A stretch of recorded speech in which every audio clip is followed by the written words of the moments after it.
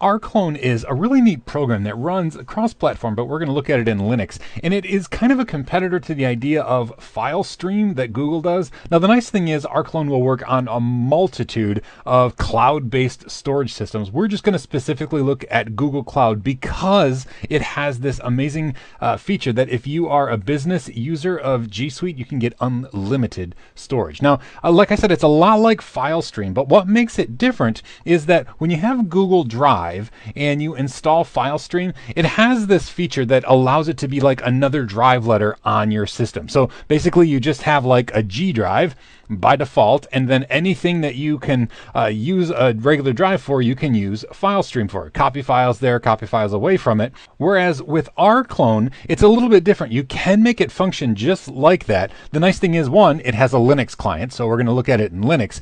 You can use it just like a regular drive mount, but you can also do things like sync like you would rsync, copy, move, all of those things. But I'm going to directly compare it to FileStream because it does the same thing where it'll allow you to have a file share, but there are some limitations and frustrations that come with Google FileStream that just aren't there with rclone. So let's first of all look at, I have Google FileStream installed on this computer, and you can see I'm logged into my CBT Nuggets account. We have G Suite, so that means I have unlimited storage on my account. Now, the thing I want to point out here is notice that it says that there's a local cache directory, and this can really be an issue with Google FileStream, and it can be a little frustrating. Now, we could change it to something with a bigger drive, but here's the thing. It mounts as G. That's just another setting here. So the drive letter is G, just like any other drive on your system. But this caching thing can become a little bit of an issue.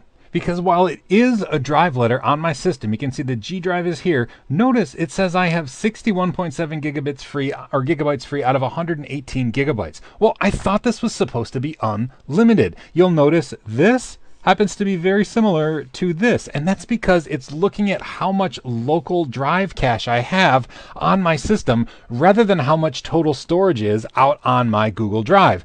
And this means if we try to copy, like let's say I highlight 100 gigabytes of data and I try to drag it to this folder, it's going to say I don't have enough space on the drive. And that can be very frustrating even if it works. Now, don't get me wrong, Google FileStream is really powerful and it works really, really well on a Mac or Windows system. It doesn't install on Linux at all. But I really, really like to use rclone instead because it treats it just like a file system that's remote, but you get to use the full size regardless of what your local computer is able to cache or store as it copies it back and down. Let me show you what I mean. So right now I'm SSH'd over to a Linux server in my local network called Cloud Files. And this is just a df-h to see all of the hard drives and block devices and stuff on my system. Now, the one I want to point out specifically is gcrypt. Now, this is my G drive from CBT Nuggets that happens to be encrypted. We're going to talk about that in a later nugget. And it's mounted on my local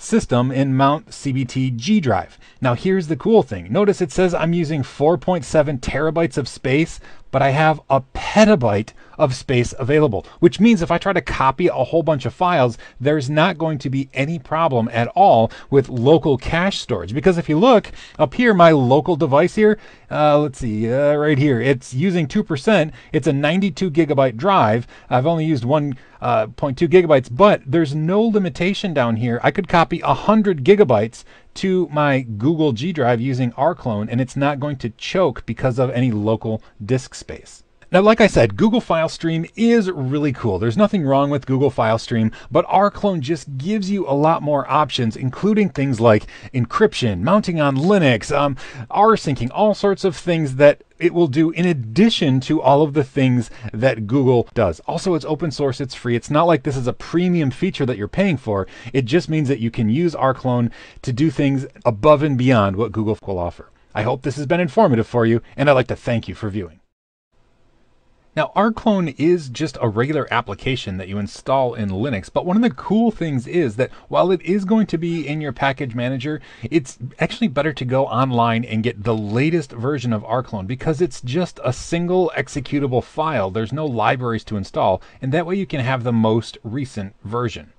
Now, I'm here on an Ubuntu system, and if we were to look for, so apt search, not a search, apt search rclone, it's going to show that yes, it is in our repository down here, rclone version 1.36. But as of the time of this recording, we're up to like 1.51. So while we could install this and a lot of the stuff would work, I really recommend you install it directly from the website, from the rclone website. And I know that goes against everything I normally say. Normally, I'm all about using your package manager to make sure you have the most recent version and all the libraries are up to date.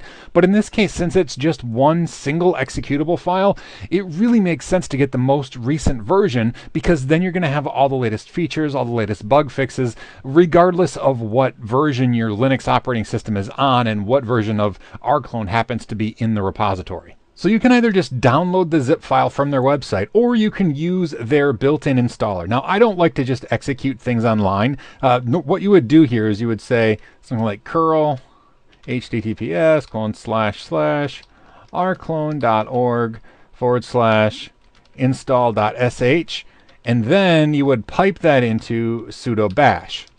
And that's going to actually execute that installer. Before we do that, I like to look at what I'm running. So I'm just going to put this into a file. And then let's look at that file. Let's see what it actually does, okay? And this is pretty safe. I've obviously looked at this before, but we can see that there is a whole bunch of stuff. It makes sure that you have the proper tools installed, like unzip. It's going to see if you want the beta channel or not. It's going to create temporary directories. It's going to install the man pages, which aren't necessary, but it's nice to have the man pages installed, the manual pages on your system. And it detects what operating system you have. Again, this works on Linux, various other like Unixes, and it'll work on different platforms like 64-bit or ARM, etc., etc. And it just downloads it, and it actually will do it in a way that will update what you currently have installed. If you already have rclone, you can execute this again and it will update it to the most recent version. And it's just a really nice, safe script to use. So I'm just going to quit out of here, and I will actually pipe it right in to bash. So I'm going to say that, use the pipe symbol, sudo bash. It's going to download it, it'll execute that script and do a whole bunch of other stuff. Like I said, it'll check for things, it'll install the man pages, it's going to download and install everything onto our system. And that's it. It is installed. We can tell by saying rclone. And there we go. rclone is installed. And we can type rclone -- version to see what version we have installed. And sure enough, it's 1.51 as opposed to 1.36, which is what was in our repository on Ubuntu. And installing rclone is that easy. You can either use your package manager and you'll get a version that's not quite as up-to-date as installing directly from their website, or you can use that script they provide to install the most recent version directly on your system. And then to update it, you just run that same script again and it will update to the most recent version, even if you've already installed rclone using the script before. I hope this has been informative for you, and I'd like to thank you for viewing. Now, by default, rclone will allow you to install and use cloud services without setting up any additional API access. However, there is a problem if you choose to do it that way, because rclone has an account or an API application set up with Google, and it allows for, I don't know how many, but a whole ton of API accesses. And everybody who's using rclone is going to use one every time they access their G drive. And that's not a problem, except there's a lot of people using rclone. And so if you are using their pool of API tokens, you're going to run out and you're going to run into delays. So what you want to do is, if you're going to use rclone with Google Drive, which is what we're doing, you want to set up your own application API so that you are not using the pool that the rclone project has. You're using your own pool of API calls, and you're not going to have to worry about running out of stuff based on what other people are doing. Now, it is a process, but it's not terribly difficult to do, and you can do it with any sort of Gmail account or Google G Suite accounts. Now, this is my actual CBT Nuggets account that I'm logged into, and you can see I'm using almost 9 terabytes of storage, and that's because you'll see down here, it is unlimited the amount of storage that I can put on Google Drive. Here, however, I'm logged into Bob Nugget's account on Gmail, and he only has 15 gigabytes of storage. Now, he's not using any, but 15 gigabytes is the maximum. So if you're using an account with a limited amount of storage in Google Drive, you're going to have the same limitation when you use rclone. So if you don't have unlimited storage on Google Drive, you're not going to have unlimited storage in rclone. All this is an access point to your storage on G Drive. But if you have G Suite and it's a business edition, you probably have access to unlimited storage on that account. And if not, it's $12 a month to set one up for a single user. Now, if you set up G Suite for a single user, a business G Suite account, it says that for 1 to 5 users or 1 to 4 users, you're going to only get 1 terabyte of storage per user. But I've never seen anybody that has that actual limitation if they only have one single user on their G Suite account. So officially, you don't get unlimited storage until you have at least 5 users on your G Suite account. However, if you have just one user, you probably have unlimited storage anyway. So you're going to have to figure out if that's worth it to you to only have the one single account. But you set up the API access and rclone the same way regardless. You're just going to have a limitation if you don't have that much storage available in your account. So in order to set up API access, you need to go over to Google's Developers Console. Now, I've created a short link here, snar.co, snarco /rclone-id, and this will just take you directly to a shortcut, or take you to this spot in the rclone documentation that will show you how to go through the process. Okay, so the first thing is we log into the Google API console. So I'm going to click on that. And you can actually leave this open in another window. In fact, we'll do that. We'll leave it open in another window. So I'm just going to click and open it over here. And the first time we log in, we're going to have to agree to services and continue. And then if you have a project already, you can add API access to it. But I don't actually have any projects. So I need to create a new project. And I'm going to call this one rclone. I'm going to click create. And then if we look over here on our instructions, it says then go to enable APIs and services and search for Drive and Google Drive API. So, all right, over here, enable APIs and services are right there. So click there. And now I'm going to type in Drive because I'm searching for Google Drive API. Sure enough, there it is. So enable. In our next step, we click credentials on the left-hand side of the panel and then create credentials. So over here, so don't click this, that's going to be a wizard. So click over here, credentials. And the first thing we need to do is configure the consent screen for OAuth stuff. So click here, and it's going to ask us if we want it to be an external available to any user with a Google account or internal. Now, this is going to be a little bit different if you are a G Suite user. So a G Suite user, you're going to want to make it internal so it doesn't have to be submitted for app verification. But for our case, we're using a non-G Suite account. We're just using Gmail, so we have to do external. See, I can't even check internal. But if you're using a G Suite account, you want to do internal because then that way it's immediately accessible. So I'm going to click accessible or external, click create. The name of the app is going to be rclone. Can leave all of this the same. Okay, so back over here in credentials now, we can now do create credentials, OAuth client ID. If you remember, that's what it told us we needed to do. Credentials, OAuth client ID. And we already did the consent screen product name because we had to do that or it wouldn't show us this OAuth thing. All right, so an application type of other and click create. The default name is fine. So come back over here. Other, default name is fine. Click create. And here we go. This is what we need. So you need to copy the client ID and the secret. Now you should know I'm going to erase this as soon as we're done. So this isn't something that you can use. However, this client ID, so copy and paste this somewhere like Notepad. And then the secret, copy that into Notepad. And we're going to need these when we set up rclone in the next nugget. So hold on to this client ID and secret because that's what we're going to need. Once you have that client ID and secret, you're ready to set up rclone. But that's it for this nugget. I hope this has been informative for you, and I'd like to thank you for viewing. In order to get rclone to mount our remote drives, we have to set up the configuration file. And thankfully, there's a really nice wizard to go about doing that. Now, we've already installed rclone on our Ubuntu machine.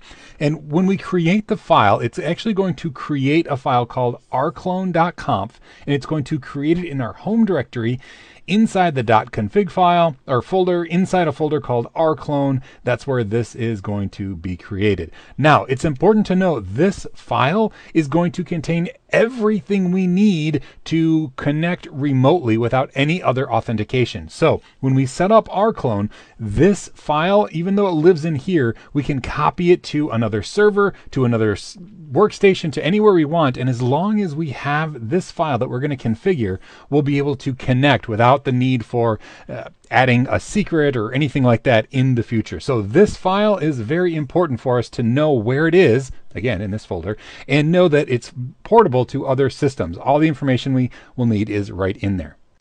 Now I'm here on our Ubuntu box, and if we look inside .config, we're going to see we have a folder named rclone, but inside there should not be anything because I erased everything in there. So we don't have any configuration file now, but like I said, there's a wizard. So we can just type rclone config, and it's going to walk us through creating our configuration file. In fact, it tells us right here where it's going to be stored. So it says it's not found, so it's using the defaults. I'm going to walk you through this. New remotes found, make one. We're going to do a new remote. So N.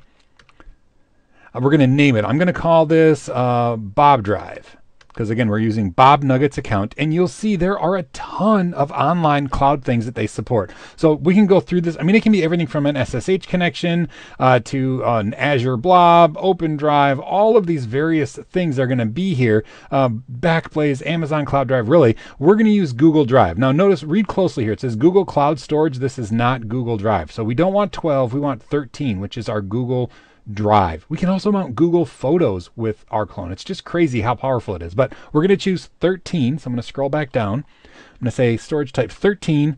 And this is where it's going to ask us for the client ID that we use. Now, if we do it blank, remember we can leave this blank, but then it's just going to use rclone's own API calls and they're going to get exhausted. We're going to have slowdown. So we're going to use the client ID and secret that we created in our last nugget. So I'm just going to copy this.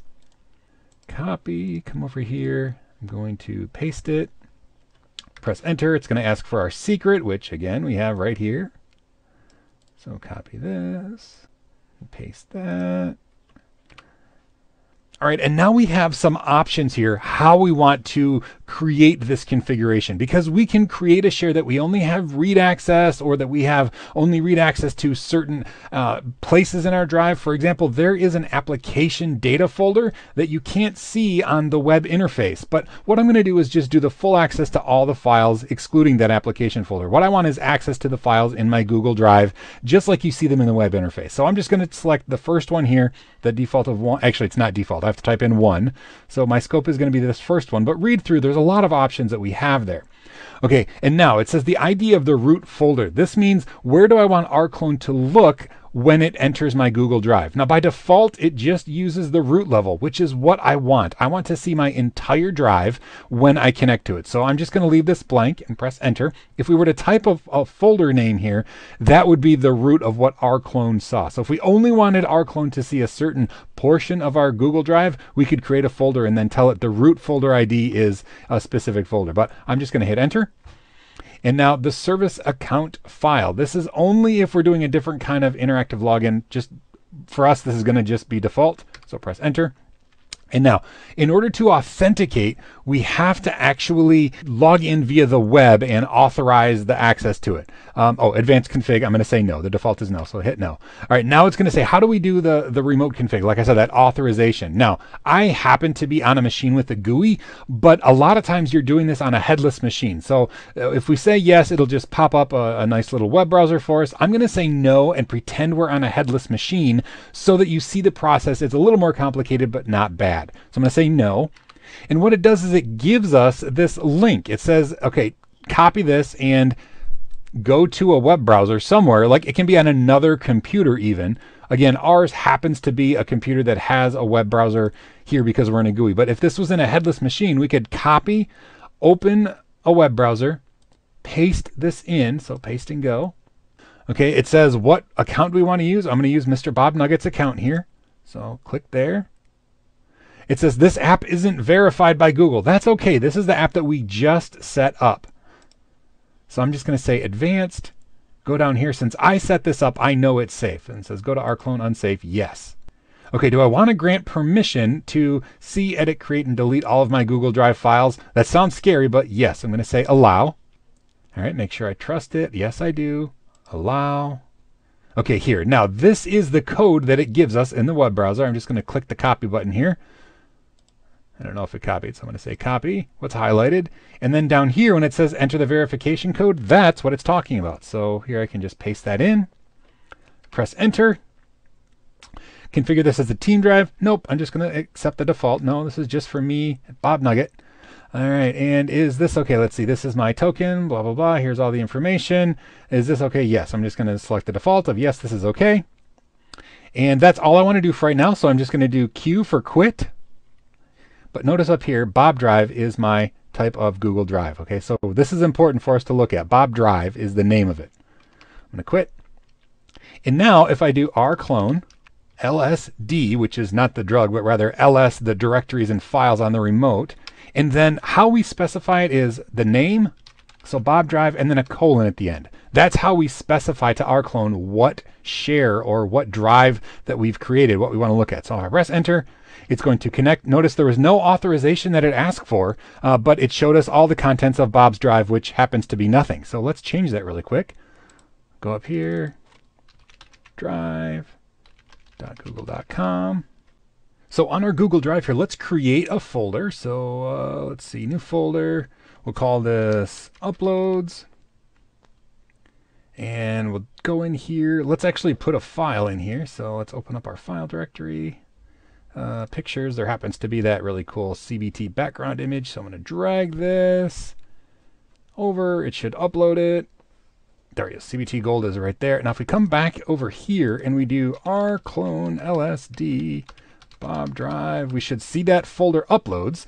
And then if we do rclone ls Bob Drive colon, we can do, I think we can just actually do uploads. I'm not sure if we need the slash or not. Yeah, sure enough. And then inside there, CBT Gold is right there. All right, so LSD shows the folders. LS is going to show the files, and we can see now remotely that we have access to it without needing to authenticate from the command line at all. And that's because if we go into config rclone and look at rclone.conf, we can see we have that access token, and everything is in here that we used before in order to contact our client ID, our secret, and then the token to access it. So we don't have to re-enter stuff. It just remembers it and gives us access to it. Now, once we've set up rclone and we set up all the configurations, we have a ton of other really cool stuff we can do. We can sync, we can copy, we can mount. But the first step is to get it configured. And thankfully, now that we are able to do that, we have rclone set up and we can access our remote file shares right from the command line. I hope this has been informative for you, and I'd like to thank you for viewing. Once we get rclone all set up and installed and running like it is now, we can do some pretty common command line things. Copy, moving, sync, all of these things back and forth as if we were using local commands. In fact, Linux has commands like ls and cp and mv for move and rsync for syncing from one directory to another. rclone has something similar. They have ls, which we've already looked at. You actually have to spell out copy, move, and then it's sync in order to sync one directory to look like another. And this one can be pretty dangerous, to be quite honest, because sync will delete anything remotely that doesn't match what your source is. So sync is something you want to use very cautiously. I really recommend that you use copy or move more often, because these don't necessarily delete things on the destination if they don't exist on the source, whereas sync will, I mean, it'll make them look the same even if that's not what you intended. There is a dry run flag that you can use, and if you want to do syncing, I recommend maybe you do a dry run first. You just add this to the rclone flag and it will show you what it's going to do without actually doing any of that deletion. So this is a nice thing that exists, but just remember, sync can be a very dangerous and powerful tool, but it's pretty easy, and like I said, line up really closely to the Linux command line tools as well. So let's check it out. And here on Ubuntu, we're in our command line. rclone is already set up, and I just want to show you inside the downloads folder here. I made a couple folders. So there's two folders, files and photos. Inside files, I just have a couple text files. And then inside photos, I just have a couple of the two little graphics that we had. I put them inside here, and I put them inside the downloads folder because I want to make sure you realize something unique about the way rclone copies things. Okay, first of all, let's look at the remote rclone share, which should be empty. So rclone ls bob drive : and it should just be empty. So there's nothing over there at all. Now what we can do is rclone copy downloads.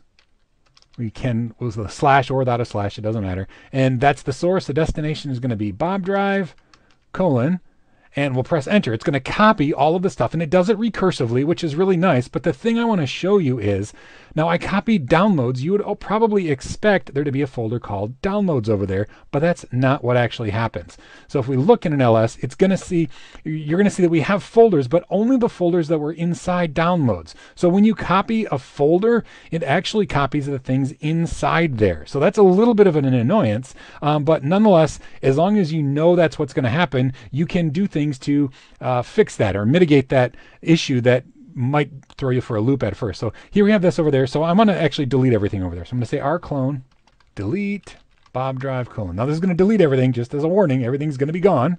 So rclone delete bob drive. That's going to completely empty it out. And if we do an ls, we're going to see, sure enough, it's empty. Okay. If we wanted to recreate it just like this, we would have to say rclone copy downloads bob drive : downloads. And then it's going to actually create a folder called downloads over there and put our stuff in it. And we can tell because as soon as it's finished, we can do an ls and we can see the downloads files. So it's created it just like it was on our local, but we had to specify to create that folder because copy just does files inside of a folder. That's just a little nuance. And all of the commands are like that. Move, copy, sync, they all work the same. Okay, so let's delete this again really quick. So now everything is over there is deleted. If we do an ls, it's going to be empty. But if we did, instead of a copy, we could do a move. So rclone move downloads to bob drive downloads. And it's going to do the exact same thing, except this time, instead of making a copy, it's going to move it. So now if we look inside downloads, oh, it didn't actually move them. That's weird. Oh, it did. Okay, it doesn't. I'm sorry. There is a flag to remove the local empty folders, whereas by default it doesn't. So we have our folders, but notice there's no files in them. But if we look over on Bob Drive, it is going to be there. So ls Bob Drive, and sure enough, they are there. Now, if we wanted to move them back, we could say rclone move, and the source could be Bob Drive downloads, and our destination could be downloads here. And now if we do rclone ls Bob Drive, you're going to see there's nothing there, but if we do an ls of downloads, we're going to see our files are back. There are the big text and the creds.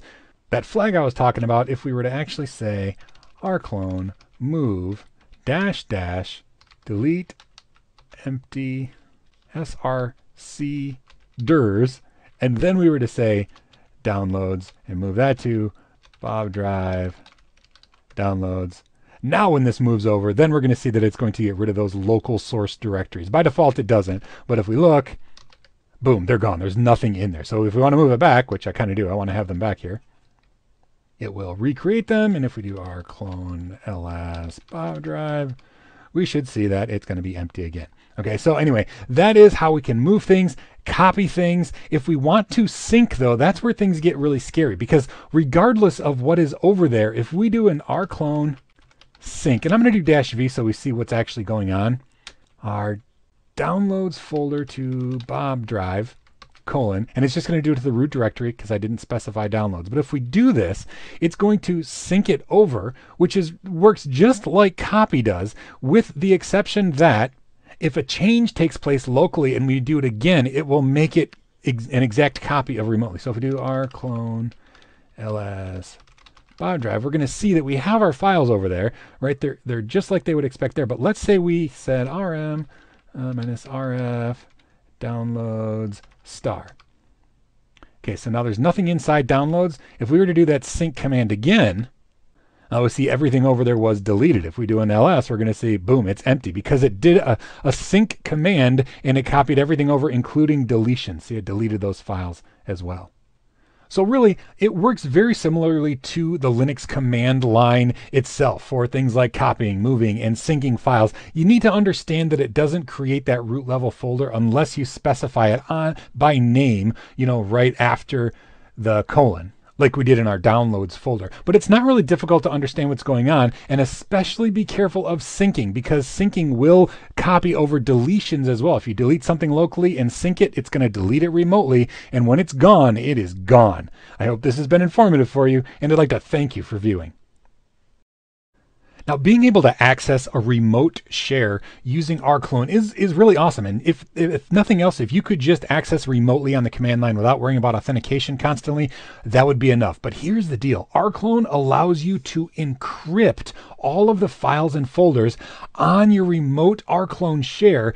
And that means that if you have like me and you're using a remote Google Drive using your work account, you can have all of your personal files encrypted there. So you can utilize that unlimited storage, but not worry that your personal privacy is being compromised, because everything is stored encrypted remotely. And when you see it locally, it's all unencrypted. It's like magic. It's just so cool. Another nice thing is you don't have to encrypt your entire drive. So we have rclone and it connects over to our G drive or our Google Drive. On the remote Google Drive, we can still have our total unencrypted folder, kind of like we did in our last nugget, where we have the downloads folder and a bunch of files inside of it. Then alongside that, we can have another folder, and we're going to call ours crypt, and everything inside the crypt folder is going to be encrypted. All the folder names are going to be encrypted. All the files are going to be encrypted. The file names are going to be encrypted. So everything over there is going to be completely invisible, right? Nobody's going to be able to know what's over there. The only thing they'll be able to tell is like the file size, because the encrypted file is going to be about the same size. But as far as what the contents are or what the folder names are, it's all going to be completely hidden and encrypted. So you don't have to worry about your personal safety being compromised. And just like our original setup for the downloads folder, or for our G drive setup, setting up an encrypted folder is super duper easy. And we can use the same wizard that we set up our original G drive with. And I'm just going to do it inside of our remote clone, or our remote rclone share. And if we do rclone, there's nothing over there right now. So rclone ls bob drive, there's going to be nothing over there at all right now. So let's do rclone config. Okay, it shows us what we already have set up. We have a bob drive already set up. And what I want to do is create a new remote. So the process is going to start just like we're doing another G drive, but it's going to be a little bit different. But start with N. We're going to name it. I'm going to call this one crypt. And if we scroll up, we'll see number 10 is called encrypt decrypt a remote. And that's what we want. We want to use crypt. Now we could either type 10 or the word crypt. I'm going to do 10. We did the last time by typing 13, but 10 is crypt. So let's go back down here and type 10. And it says, okay, so what remote is it that you want to encrypt or decrypt? Now, normally it should contain a colon and a path. And what that means is we could do the entire drive, right? We could just say we want to use the remote of bob drive colon, but that would encrypt the entire thing. What I want to do is create a folder inside of it, or here their terminology is a bucket, okay? So I'm going to say bob drive, and I called it crypt. Remember, that's what I said I was going to call it. So I'm going to call it crypt. And press enter. And now, what is it we want to do? We have a couple different ways that we can go about doing it. If we do the standard, it's going to encrypt the file names themselves as well. Or we could do simple file name obfuscation, which I don't want to do. Or we could not encrypt the file names at all, which means that we would see what the file names are, just their contents would be encrypted. Well, I want to encrypt everything. I want to encrypt the file names. I want to encrypt the folders. I want everything encrypted. So I'm going to pick one. And here's where it says, what do we want to do with the directory names? The same thing. We could have the directory names be intact. So just the names and the contents of the files are encrypted. But again, I want the directory names encrypted too. I want everything to be hidden. So I'm going to say 1. And now here's where we have to come up with a passphrase. So I can say Y to type in my own password, or G to generate a random password. I'm going to use their random password. So I'm going to say G, the password strength in bits. How secure do I want it? Well, we can pick anywhere from 64, 128, or 1024. It says that 128 is secure. I'm going to go with 128. Again, I'm not necessarily trying to make this hack proof anyway. I just want to make sure that people aren't snooping on my files. So I'm just going to say 128 bits. Press enter. It gives me my password. Now, I'm going to make a copy of this password. Let's actually open a text editor, and I'm going to make a copy of this password. Your password is here. All right, it says, do I want to use that? Yes, I want to use that. So now a password for assault. Now this is a salt passphrase. It just basically obfuscates the password in our configuration file, so it's not as easily viewable. I wanted to generate one as well, so I'm going to say G to generate again. And it says, again, how many bits do we want? I'm going to say 128 bits again. You can pick whichever one you want. You can do 1024 if you want to be the most secure. I'm going to do that. It says my salt password is this one, so I'm going to copy this. Just going to keep this somewhere secure. Okay, paste that. I'm going to say just so I know. Oop, what did I do? Oh, I pasted it twice on accident. Okay, I'm going to put here that it's my salt, just so I know. All right, so that's up there. Do I want to, let's see, use this password? Yes, of course. So the default is yes. I'm going to press enter. All right, so here is the configuration that it created. So Bob Drive crypt, standard encryption, the password is encrypted. Is this okay? Yes, I'm going to say it's okay. And then I'm going to quit. All right, now I want to show you really quick. If we go into config rclone, and we look at our rclone.conf file, this is the new share. Just like our Bob Drive up here is all set, it just added another share to it, and this is crypt. Now notice the password, this is not the same password up here. Remember, they applied salt, so these are a little bit obfuscated, just so people snooping aren't going to see our encrypted password. That's why it's important to keep this. If we wanted to recreate this, let's say we lost our rclone.conf file, and we had to recreate it using the same passwords to make sure we could have access to the encrypted files, we need these original password and the salt password so we can recreate exactly like this. Rather than having them generate one, we would say we want to use our own, and we would use these. And that's how we would make sure that we generated the exact same token so that we can access our remote encryption. So save this somewhere secure when you're creating it, because while you don't need to use it unless you have to recreate your rclone file, you want to have it in case you have to recreate your rclone file. All right, so let's go into our Google Drive, because we should have a folder there now that is called crypt. So drive.google.com. Okay, it looks like there's nothing there yet. Let's copy something into it, and maybe then it will create the actual remote share. Maybe we have to create the folder by hand. I'm not positive. So let's do a CD, and we're going to say, what do we have in we have our pictures folder. So I'm going to say rclone copy pictures CBT gold, and I want to copy that to crypt : because that's the name of our new share. So I want to copy that over. Now rclone ls crypt : okay, so if we do this, we're going to see it's called CBT gold over here. But if we come over here, look at that. There's a folder now. The first time we accessed it, it created the folder, and it's called crypt. But if we go inside crypt, we can see there's a file, but look at that. The file is named some random string, and there's no way to know what this file is. It's really, really awesome. It's encrypted on the fly, but when we look over here, as long as we have the correct credentials in our rclone.conf file, we see it as a regular share. And you use it just like a regular share with rclone, except instead of referring to Bob Drive, you refer to crypt, and it's going to act just like a remote share where we have full access to the names, we can copy, we can move, we can sync. However, in the remote computer or in the remote web-based thing, nobody can read it on our drive itself, which means that it's completely secure. Nobody in our business is going to access our files and know what they are or even what they're named, because everything is encrypted. So setting up encryption on the fly is super easy, and once it's set up and installed, when you access the remote share that you set up, again, ours was named crypt, it acts just like an unencrypted remote in that all the encryption happens on the fly. So you don't have to worry about encrypting and decrypting and encrypting and decrypting, because rclone does all the work for you. You just treat it like any other remote share, and on the remote side, everything is encrypted. It's really exciting. I encourage you to use it because it's super powerful. Just remember to save those passwords, because if you have to recreate your rclone.conf .conf file, you're going to need those original passwords, or you're going to lose access to all of those encrypted files in your share. I hope this has been informative for you, and I'd like to thank you for viewing. So we've set up our clone. We know how awesome it is. We can copy things back and forth from remote shares.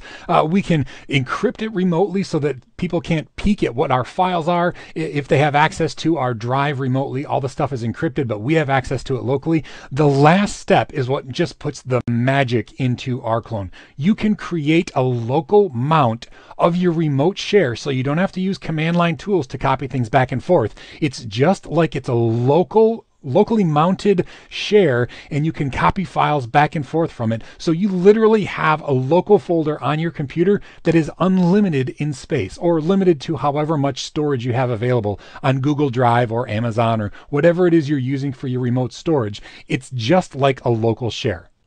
And like with everything else in rclone, it's just a simple one-line command to mount an rclone share right on your local Linux system. It's just incredible. Using rclone, you have, of course, on your system, you already have like your home directory, your bin directory, your mount directory. If you use rclone, you can have a folder on your system. We're going to call it crypt because that's what our remote share is. And your remote files are going to sit on your local file system just like every other file on your computer. It's so cool. And so here on Ubuntu, we have our stuff set up just like we did before. We have our crypt set up so that it's encrypted remotely on our Google Drive, but we can access it locally. I'm going to, first of all, install the Fuse file system. We have to do that because it relies on Fuse in order to mount the remote thing locally. So first of all, we're going to have to say sudo apt install Fuse.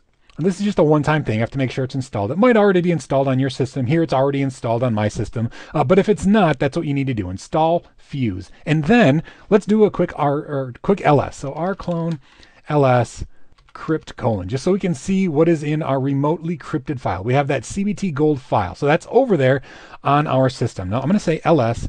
I want to create a folder inside my home directory called crypt. Okay, so I have a folder called crypt right there. And now I'm going to mount this remote share on my local computer in this crypt folder. All I have to do is type rclone mount.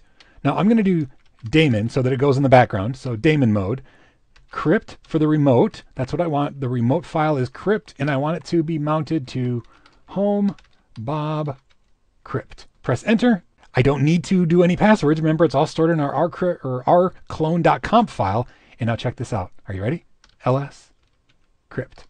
Boom! There's my file. It's so cool. I can go into it just like any other folder. So cd crypt.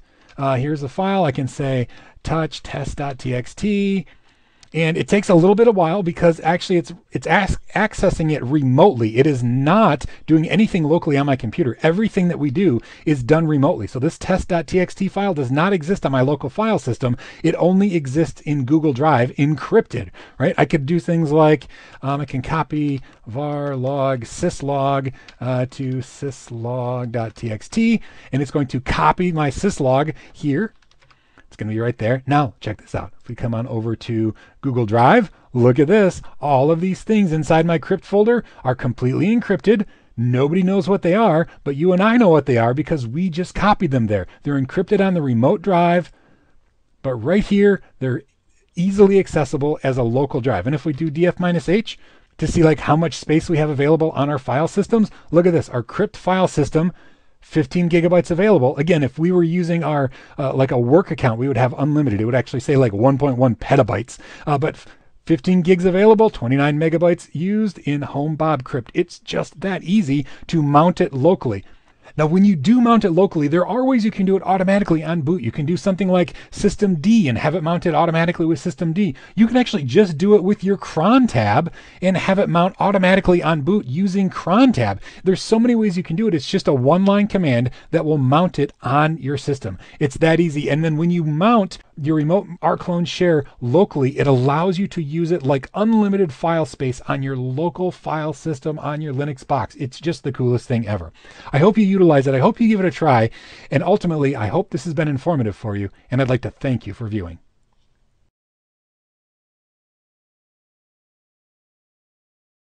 Hi guys, my name is Trevor Sullivan, a software instructor with CBT Nuggets.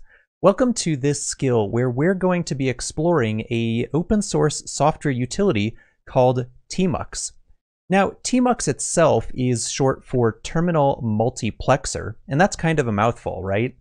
What exactly does it mean to be a terminal multiplexer? Well, let's start by thinking about what a typical remote management scenario might look like. So you've got a server, could be running up in the cloud, could be running in an on-premises data center on a hypervisor like VMware or Hyper-V, for example.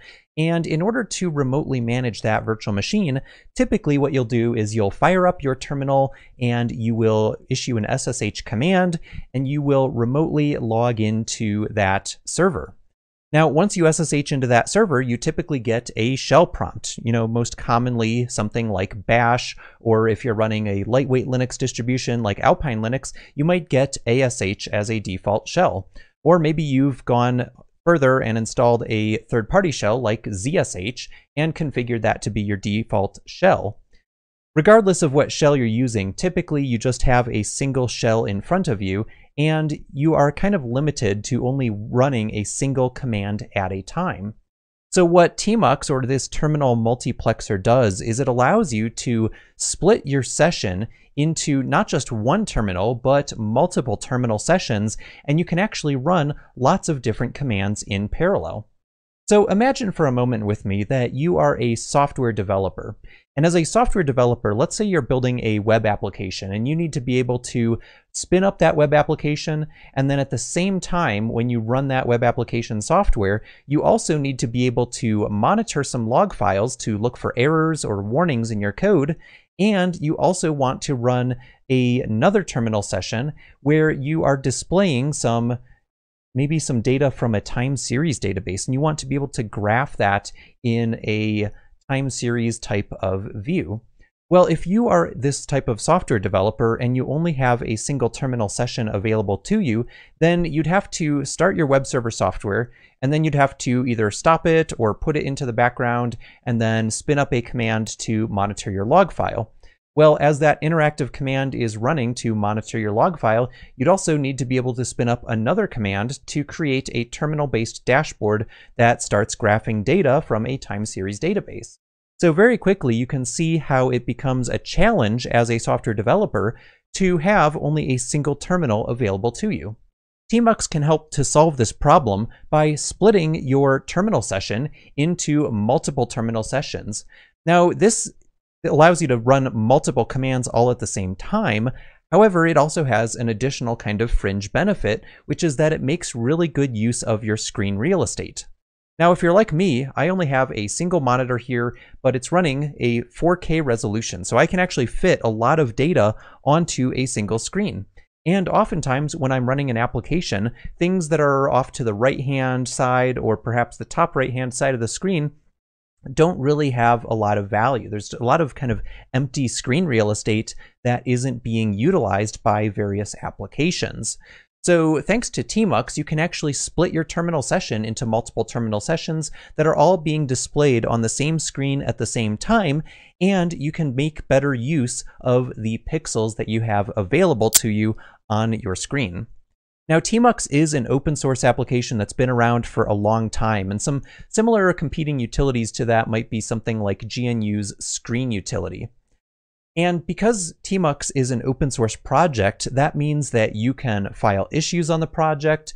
So if you encounter a bug, something isn't quite working the way that you're expecting it to, you can actually file feedback for that particular project in the hopes that either the original author or perhaps a third-party community member to that project can contribute a patch and fix that particular bug.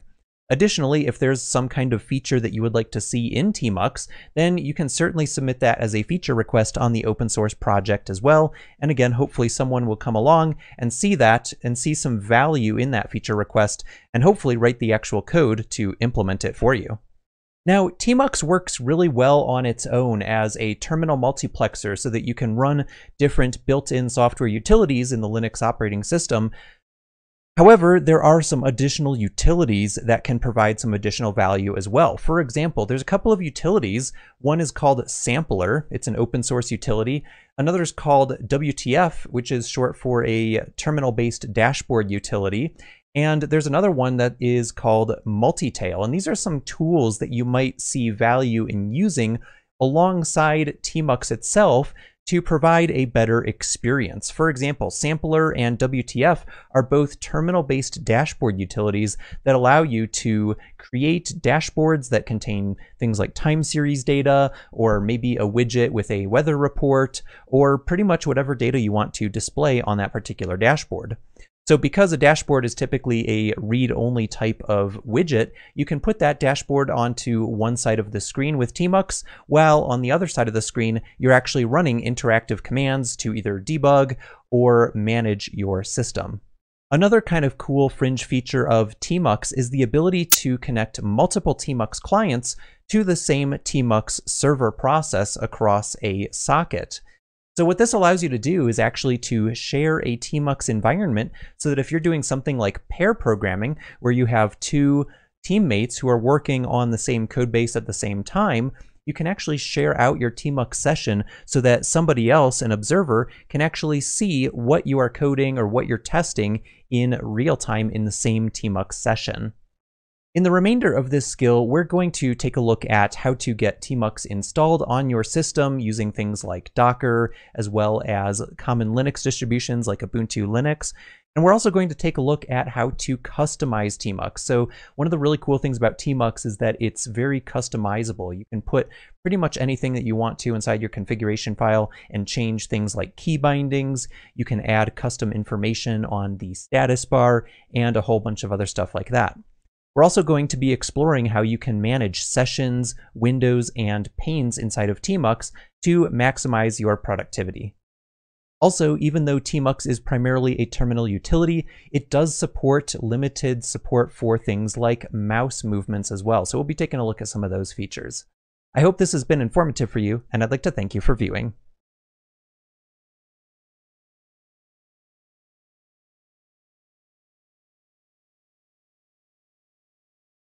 Hi guys, and welcome back. For starters, let's take a look at some different ways that you can install tmux on your system. Now, do be aware that tmux is a Unix utility. It doesn't run natively on the Microsoft Windows platform. So that being said, I am actually going to be demoing this on Windows.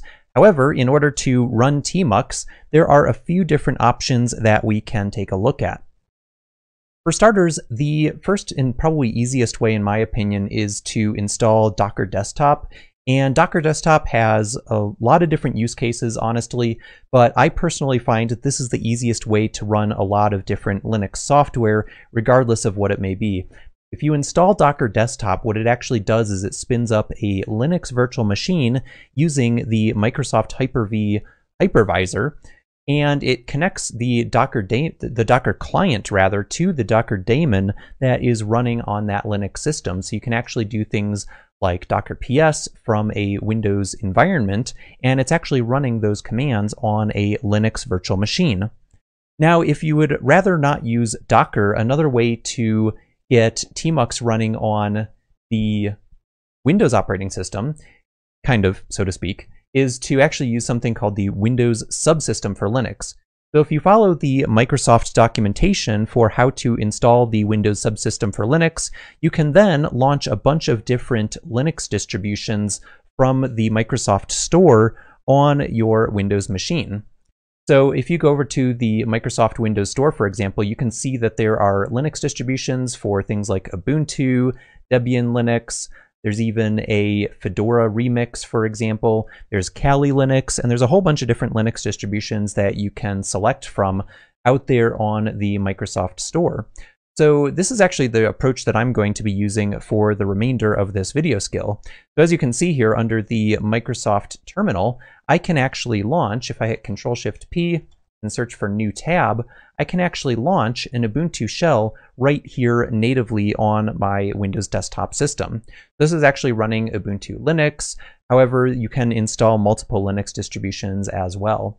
And the third and final mechanism that I wanted to show you, which you can use to run tmux on a Linux VM on Windows 10, is to use a canonical tool, the makers of Ubuntu Linux, called multipass. So multipass is an open source utility that allows you to very rapidly spin up Linux virtual machines on Hyper-V on Windows, or if you're on Mac, it actually uses the Xhive hypervisor under the covers. So basically what that allows you to do is to come back to your terminal here, and using a command like multipass shell, you can actually just very easily spin up an Ubuntu Linux virtual machine using the local hypervisor, and it will connect your local terminal to that virtual machine. So those are 3 different ways that you can really easily get Tmux up and running on a Windows system if you don't have it. Now, if you are going to go the Docker route, I did just want to quickly show you how you can create a container using Docker Desktop. So what we'll do is actually spin up an Ubuntu container. So I'll do docker run --rm--it to make it interactive, and then we'll just specify the Ubuntu image. And so what this does is it basically creates a new Linux container running, in this case it's actually using the WSL backend, but if you choose the default option, it's actually to use the Hyper-V backend. You can actually have a choice there of which backend you want to use with Docker Desktop. But now that I'm running a new container, I basically have an Ubuntu environment available to me inside this container. So I can do something like apt update, and that will update my package cache. And then once the package cache has been updated, then I can do an apt-get install on Tmux to install the utility. Great, so now we can run apt-get install tmux --yes, and because we're running inside of a containerized environment as root, we don't have to worry about specifying the sudo utility in front to elevate our permissions. We just automatically have permission to install software inside this container. So as you can see, installing Tmux is actually really fast. It's a very small utility, and if you just launch the Tmux binary, that will get you into the Tmux environment. I'll just exit out of there. And very similarly, because I am running Ubuntu Linux inside of the Windows Subsystem for Linux environment, in this case, I am actually running a Ubuntu virtual machine inside of WSL, so we do have to specify sudo in order to elevate our permissions. But very similarly, you can just do an apt-get install on Tmux, and that will go ahead and install the utility. And then if you just run Tmux here, sure enough, we get a Tmux prompt. So now that you've learned how to get Tmux up and running on your system, let's go ahead and explore some of the basics about the Tmux environment. I hope this has been informative for you, and I'd like to thank you for viewing.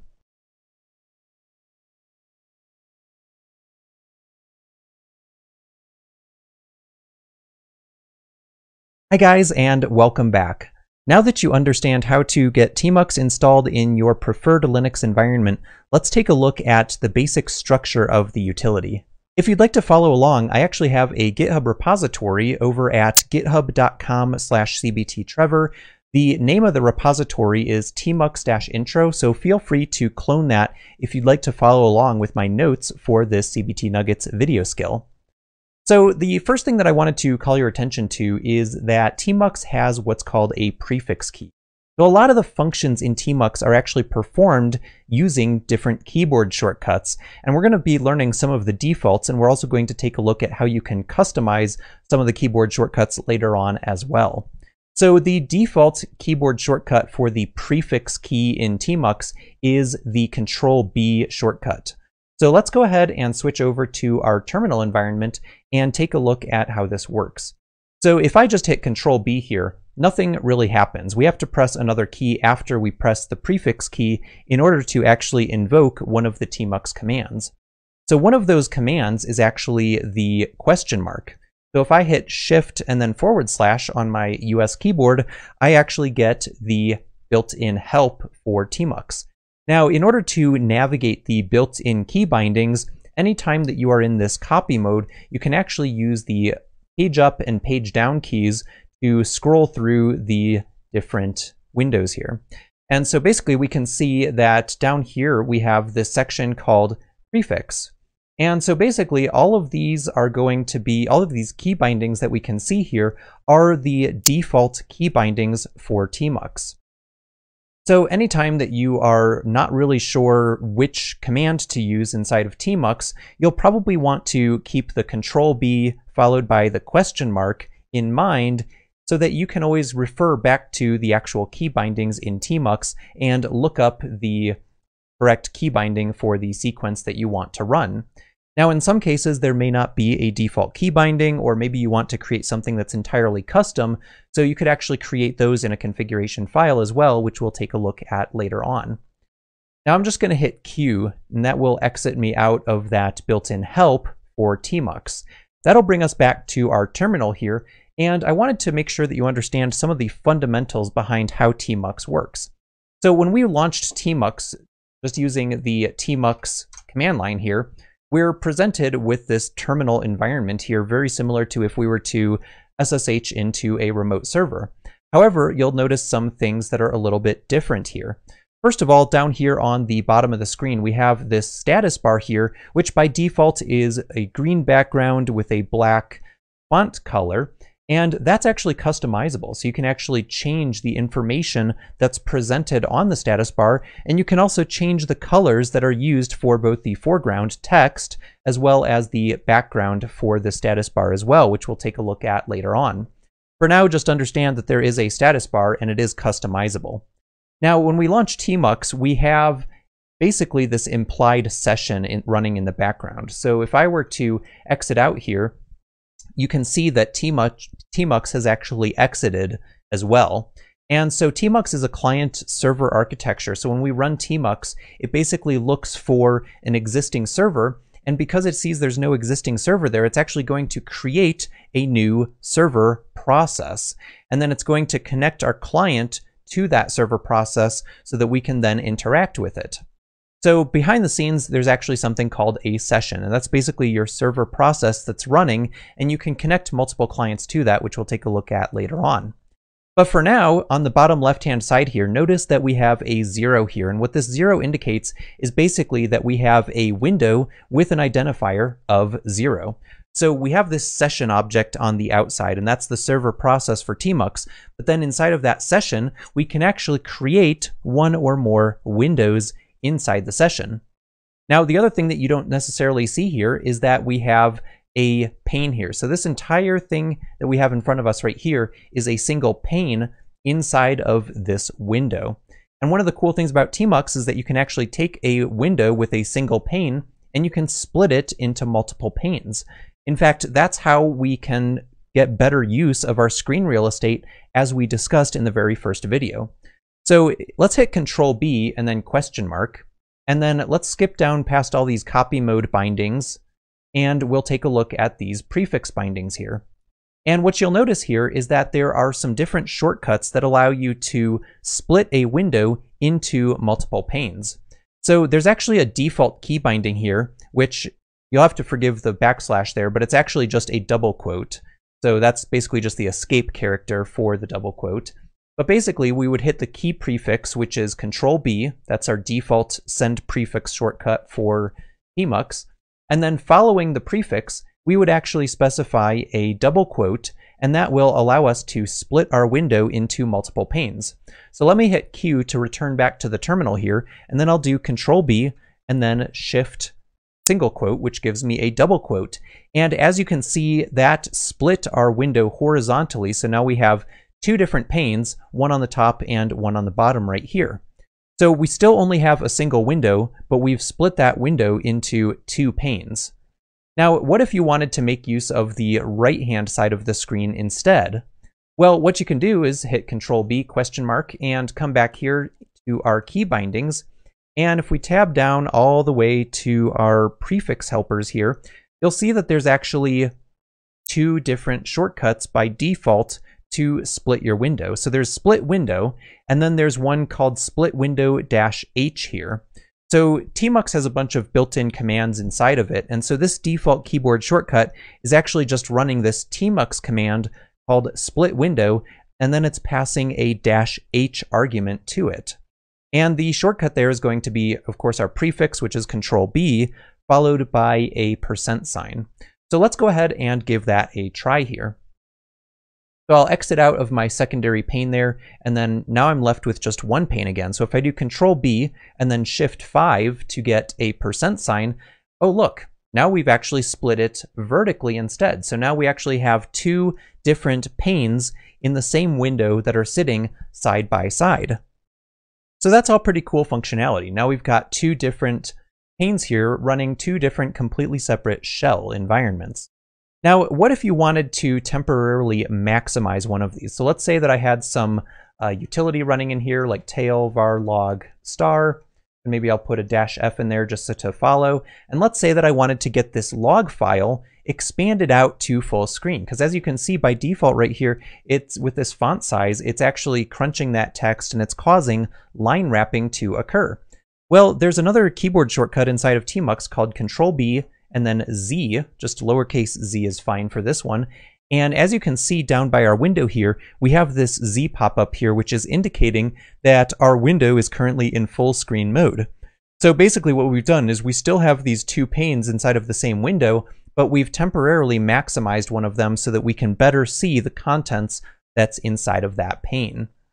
Now, if you want to undo that, just use the same keyboard shortcut. I'll hit Control-B and Z, and that returns us to our standard non-full screen view. Now, going forward, we're going to explore windows and panes and even sessions in a lot more detail. But for the time being, the key takeaway from this video is that there is a session, which is basically your Tmux server, and then there are one or more windows inside of that session, and then inside of each window you can actually split that into one or more panes depending on your preference. Additionally, the other key takeaway here is that you can always remember the prefix ? Keyboard shortcut, and that will take you to the built-in Tmux help so that you can find out the correct keyboard shortcut for the command that you're trying to execute. I hope this has been informative for you, and I'd like to thank you for viewing.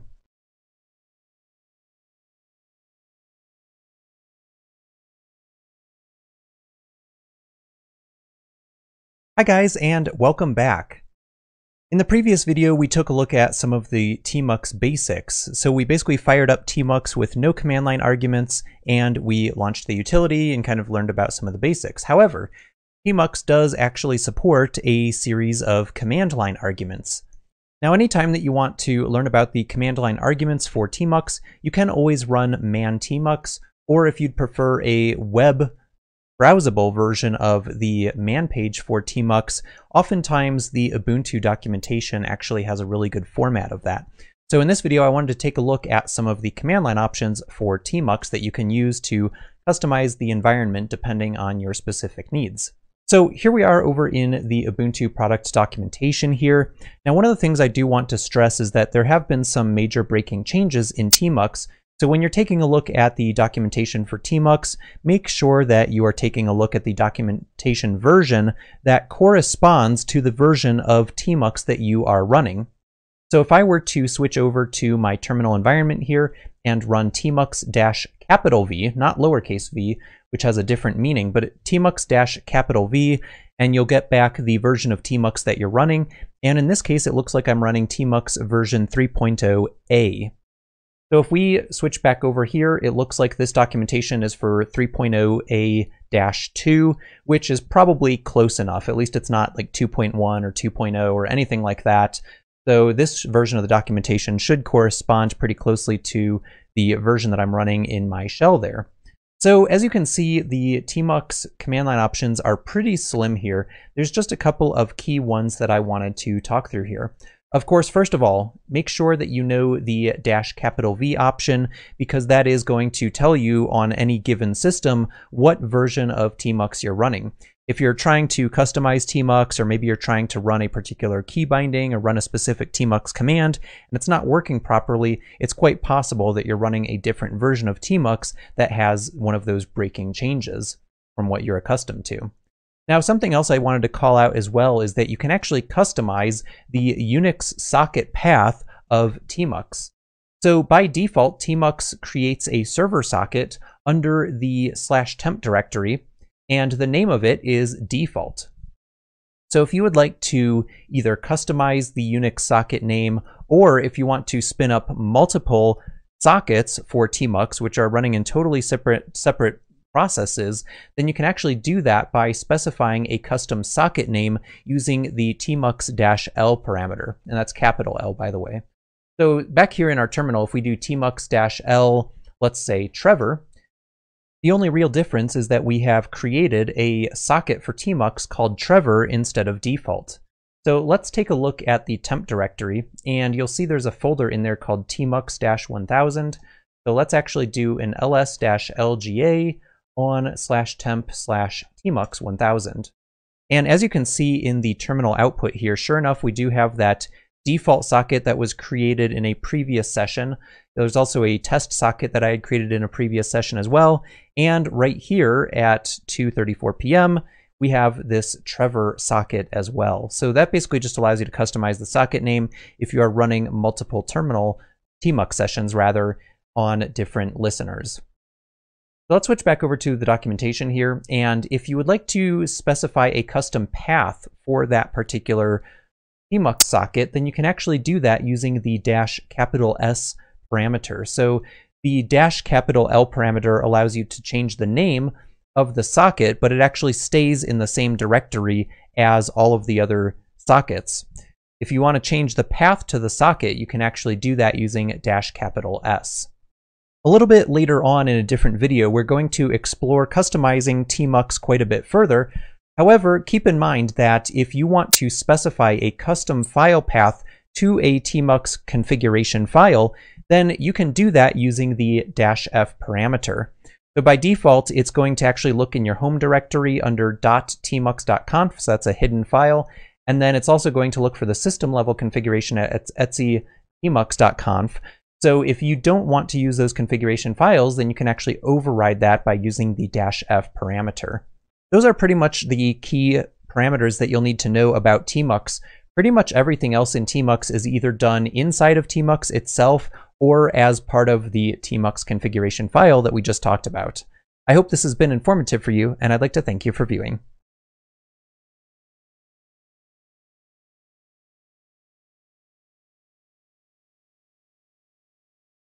Hi guys, and welcome back. In a previous video, we talked a little bit about the basic architecture of tmux, how it's a client-server architecture. You can customize which socket the server process is listening on, so you can actually create multiple tmux servers. You can also have multiple tmux sessions, windows, and panes as well. And in each tmux session, you can actually connect more than one client to the same session. So in this video, we're going to take a deeper look at how to manage servers and sessions inside of tmux. Let's jump in. All right, so here I am back in my Windows subsystem for Linux terminal, and I'm going to go ahead and start by just typing tmux. And so that's going to bring us back into the default tmux configuration, which basically just gives us a single session. So now if I run tmux ls, you'll notice that we have a single session available here. You can also do the full command name, which is tmux list session.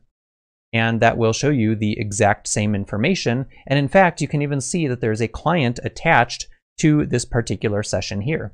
So what if I wanted to create a new session? Well, what I can do is actually detach my client from the session, but actually leave it in a running state. And to do that, what you can do is use Control-B and then question mark. Again, this is going to take us back to the built-in help that shows us all of the different keyboard shortcuts that are built in here.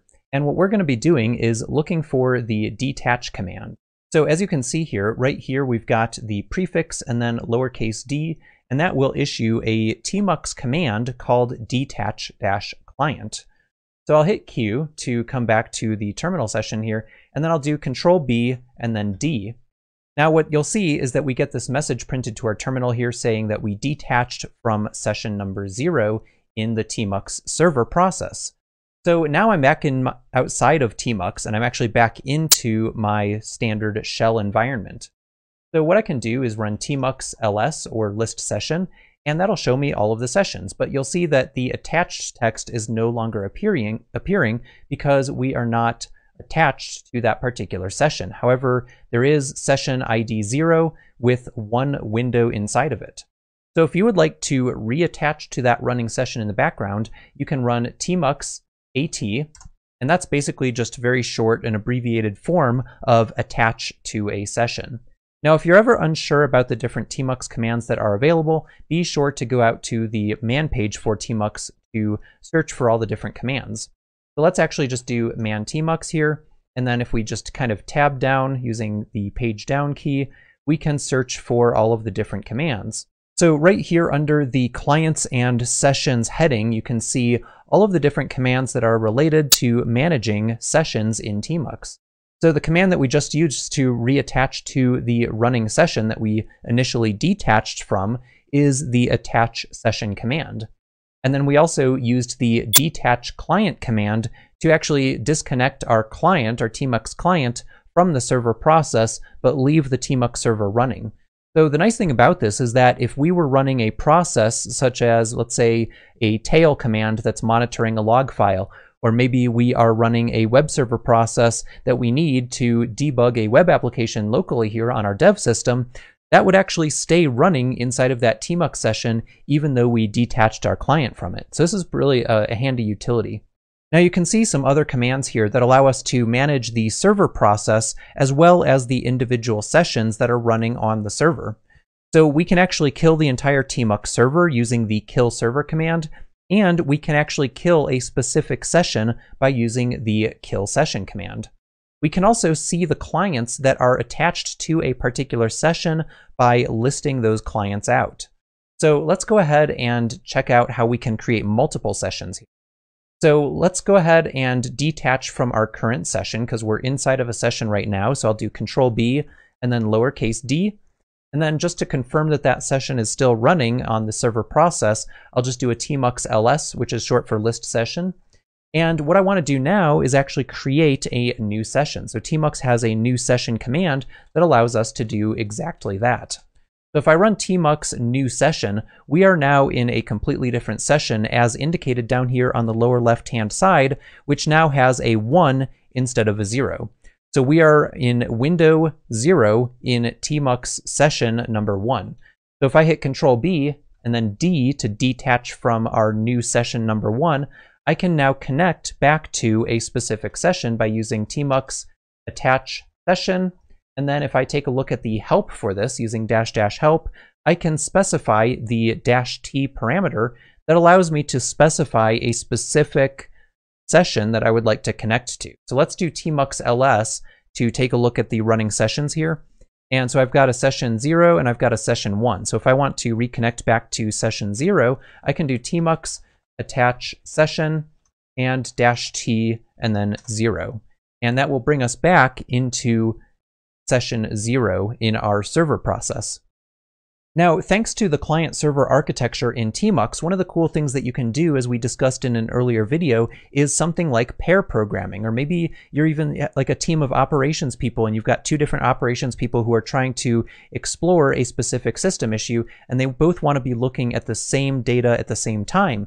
So what you can actually do is share out tmux so that somebody can remotely connect to it. So if both users were logged onto the same server and had access to the same socket, then they would both be able to attach their tmux client to that particular process. So what I'm going to do here is actually leave this one running, but I'm actually going to open up a separate window inside of Windows Terminal here. And I'm going to go ahead and fire up my Windows subsystem for Linux distribution. And let's just go ahead and do a tmux ls here. Sure enough, because we're using the default socket, where we haven't changed the socket name, I can see all of the sessions that are available on the default tmux server process. So even though I'm logged in as the same user, we're basically emulating as if I was logged in as a different user account. So now what I'm going to do is actually attach to the same session that this person here in this window is attached to. So I'll do tmux attach session -t0. And check out what happened here. Notice how the screen in the background has actually changed a little bit. And as I resize this window here, you can actually see the window in the background changing in real time. So basically what's happening here is tmux is able to see that we have two different clients connected that have two completely different dimensions because they're running inside of two different terminal windows. And so what tmux is doing is it's basically choosing the least common denominator, and it's basically saying, okay, this window here that I have open on the top is actually smaller in size in the number of characters wide and the characters tall than the other client that's connected to the same session. So in order for both of those clients to see the same data, they both need to be sized the exact same. And so what basically tmux is doing here is it's resizing the larger client to the size of the smaller client so that they can both see the same amount of data. And all of these dots that you see here in this extra dead space are exactly that. It's just basically dead space that isn't actually being used by tmux. So now if I were to split the window here using Control B and then %, you can actually see that both clients are being rendered at the dimensions of the smallest client connected to the same session. Now, one of the other cool things about tmux is that if you would like to disconnect other clients that are connected, so let's say I no longer have access to this terminal here where client number 1 is connected, and I want to basically disconnect client number 1, what I can do is go to client number 2 here, and I can do something like exit. Let's get us back to just a single shell session here. And now what I can do is run tmux list clients, and you can see all of the clients that are connected to this session. And I can see that this client here is the larger of the two. So I want to get rid of this larger one that's running inside of the background, 105 characters wide by 29 characters tall. So what I can do is actually run tmux detach client -- help and take a look at the parameters that I need to specify in order to detach one of the clients. And sure enough here, I can specify -t and specify a target client, and then I can pass in the client ID right here. So I'll run tmux detach client -t and then specify dev pts/1. And sure enough, as you can see right there in the background, that client number 1 is disconnected. And if I do tmux list clients again, I now only have the 7 client connected to the session. So using client number 7 here, I can go ahead and just do Control B-D to detach again, do a tmux ls there, and list out all of the sessions that are running on that default server socket. And now I can go ahead and connect over to session number 1. So as you can see, tmux is incredibly versatile. I can create multiple sessions, I can connect multiple clients to those sessions, and I can also destroy sessions as well. So there's actually a kill session command that allows us to manage sessions. So let's do Control B and then D to detach, do a tmux ls. Sure enough, I still have these 2 sessions running.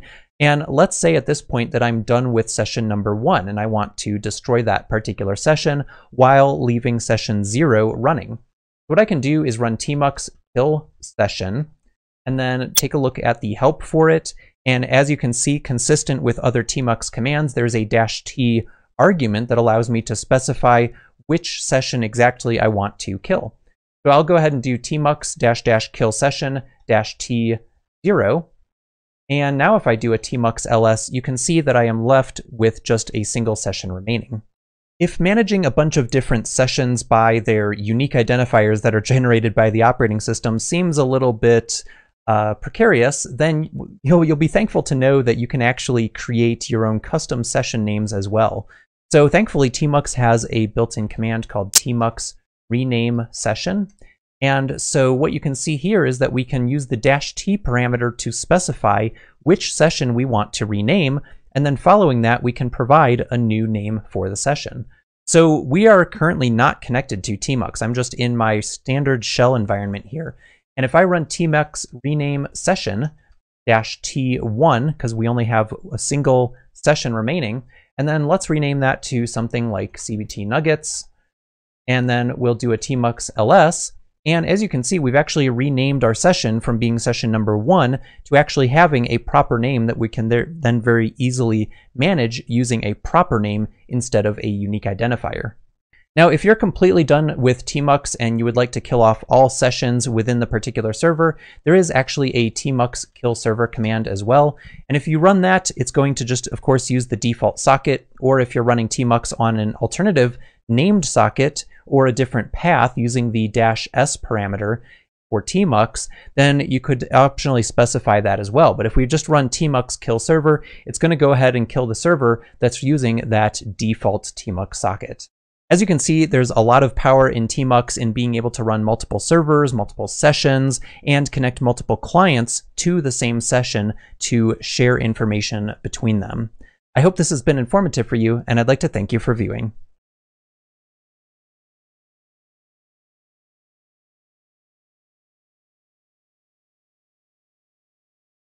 Hi guys, and welcome back. In the previous video, we took a look at how you can manage multiple sessions and connect multiple clients to a tmux server. In this video, we're going to dig a little bit deeper into window and pane management inside of a single tmux session so that you can get a better understanding of how to organize all of the work that you're doing inside of the tmux utility. Let's jump in. All right, so here we are back in our Windows subsystem for Linux here, and I'm just going to go ahead and fire up a new tmux session. Now, by default, we just have a single tmux session, we have a window, and we have a single pane. So down here in the bottom left, we have 0, which is our session ID. We have 0 here, which is our window identifier, and then we basically just have a single pane inside of the window. Now, as we looked at in a previous video, if we hit Control B and then let's say %, we can actually split vertically the window so that we now have 2 different panes. So for reference, because both of these terminals are the same, they look the same right now, they're basically just a bash prompt, I'm going to go ahead and run a command so that we can have some content here. So I'll just do tail-f varlog star.log. So now I have one pane that's got some log information, and then maybe over here I want to keep this one for interactive utilization. Now let's say that I'm not happy with this window setup and I basically want to swap these panes so that my log file is on the left and then my interactive prompt is on the right. Well, what I can actually do is swap these 2 panes by using the swap pane command. Now, inside of tmux, if you want to run a command inside of your environment, you can actually use a shortcut called Control B and then Shift semicolon, which actually gives you a colon. And as you'll notice down here, my status bar actually changes into this interactive command prompt that I can now type a command in. Now, I'm just going to hit escape here really quick, and I want to hit a different shortcut that's going to pop up really quickly and then disappear. So if I hit Control B and then Q, notice how it actually pops open. I'm just going to do that again here. Notice how it pops open this overlay on top of each of these panes, and it shows me a 0 and a 1. So basically I have pane 0 and pane 1. So even though it's not obvious from the status bar, I actually do have pane identifiers 0 and 1 here, and it's also showing me the character dimensions of the panes as well up here in the top right corner of each of those 2 panes. So now what I'm going to do is hit Control B and then colon, and then I'm going to come back to my prompt down here in the bottom, and I'm going to type a command called swap pane. Now you'll notice that that doesn't do anything by default. So what I actually need to do is specify a source and a target pane that I want to swap. So what I'll do is go back to the command prompt using Control B colon, and then I'll run swap-p, and then if I hit tab, you'll see that I actually get auto-completion here. What I don't get auto-completion for are the arguments to the command. So basically you need to specify the -s parameter, which allows you to specify the source pane. So I'm just going to choose either 0 or 1 here because we're only swapping 2 panes. And then I'll choose the target of 1. So basically I'm saying 0 goes to 1 and 1 goes to 0. So what that's going to do when I hit enter is effectively just swap those 2 panes so that they are now in a reversed fashion. So now my interactive prompt is over here on the right-hand side of the screen, and my log is on the left-hand side. Now, let's say that I wanted to resize one of these panes. So right now they are taking up an equal amount of space on each side of the screen. However, what if I wanted to expand my logs so that it's maybe 5 characters wider than it currently is? Well, if I go back to the command prompt here in tmux using Control B colon, there is actually another command called resize pane. So you can see I can tab complete it there. And then there are a few different characters, or arguments rather, that you can choose. So you can use up, down, left, and right. And you just want to use the capital character for each of those. So let's say that I want to resize this pane to the right 5 cells.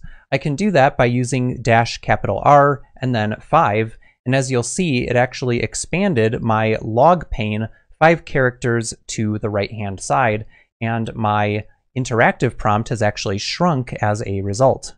Now, just a few moments ago, we were using Control B and then Q to pop open the pane identifiers. So I've just got 0 and 1 here. So right now I am actually on pane 0, as you can see by the flashing cursor on the lower left.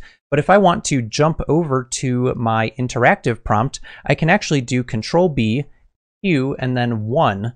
Now you want to make sure that you hit that 1 very quickly, because if you don't and the overlay disappears, then that keyboard shortcut is essentially invalid and you'll just keep typing in the shell that you are currently inside of. So just keep that in mind as well. That's a really nice way to just kind of jump around between panes, is to use Control B Q followed by the number of the pane that you want to work with. Now, something else that's really cool is that if you wanted to create a completely separate window with its own set of panes, you can actually do that as well. So to create a new window, you'll use Control B followed by C.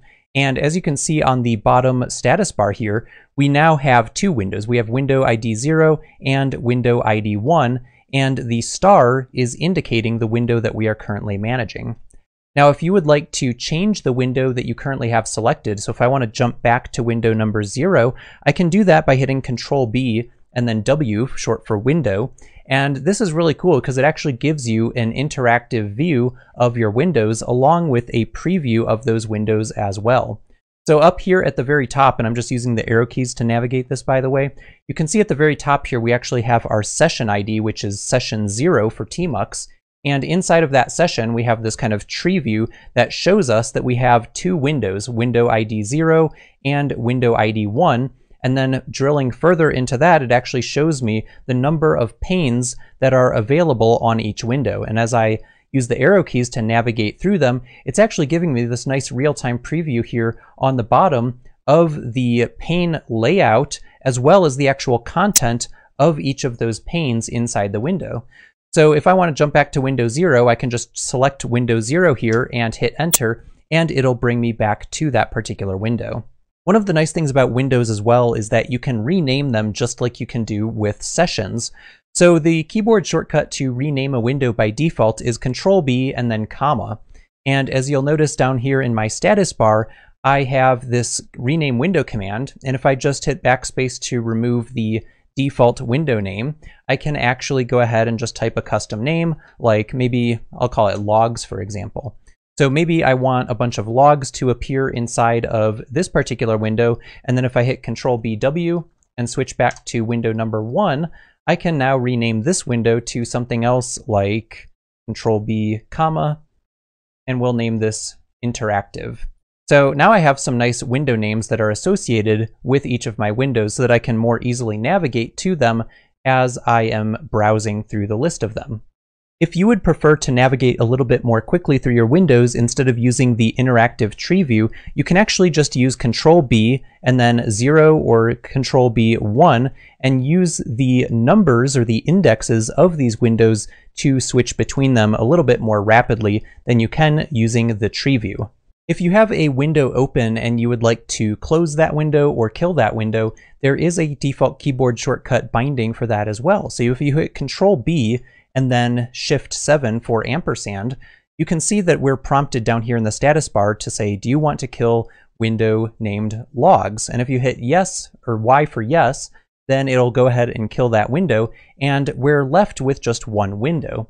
But what you'll notice is that the window ID that was assigned when it was created is actually going to stay with it. So even though we only have one window and we killed window 0, we actually still have window 1 available to us.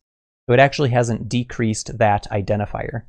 Now, if you do want to change window order, let's say that maybe I hit Control B C several times here. So now you can see I've actually got 0, 1, 2, and 3. So now let's say that I wanted to move my interactive window, which is currently index 1, and let's say I wanted to move it to the end. Well, what I could do is actually hit Control B and then period, and this will issue the move-window command in tmux. And then you can type a number where you want it to place it in the index. And so basically I'm just going to replace index 1 with index 4 instead. Or actually, let me switch over to Control B1, that'll switch me over to interactive. And now that this is the interactive window, I can go ahead and hit Control B period and then hit, let's say 5, and now my interactive shell is actually index 5. As you can see, managing windows and panes, as well as managing sessions, as well as tmux servers themselves, gives you a ton of flexibility in terms of how you format your data inside of your tmux sessions. I hope this has been informative for you, and I'd like to thank you for viewing.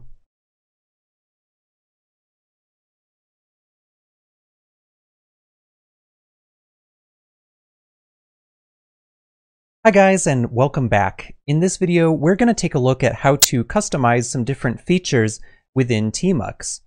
Now, tmux configuration can be pretty complicated, but hopefully by the end of this video, you'll have at least a little bit better of an understanding of how that works. Now, the first thing to understand is where exactly on the file system tmux loads its configurations from. The first file system location is a system-wide location that applies to any user that's logged into the system, and that's under /etc/tmux.conf. Now, most of your configuration you'll probably want to put into your per user configuration within your user profile, and that would be under your home directory under a file in the root of your home called .tmux.conf. So what we're going to do is basically inject some custom configurations inside of .tmux.conf, and hopefully you'll understand a little bit better about how to customize some of the environmental options. Now, before we get into this, it's important to understand the 4 different levels of configuration options, and this actually maps to existing concepts that you already know and understand. First of all, there are server options, and then there are session level options, there are window level options, and fourth is pane level options. So depending on what feature it is that you're trying to customize within tmux, it'll be in one of those 4 levels. So let's jump into our desktop here and take a look at how to do some basic customizations. All right, so for starters, what we're going to do is go ahead and modify this file called .tmux.conf inside of our user's home directory. And what we're going to be doing is focusing on a couple of commands here, one of which is called set option, and the other is called set window option, which you can also abbreviate as setw. And set option in particular is a little bit unique because this allows you to apply settings to the server level, to the session level. There's also something called the global session.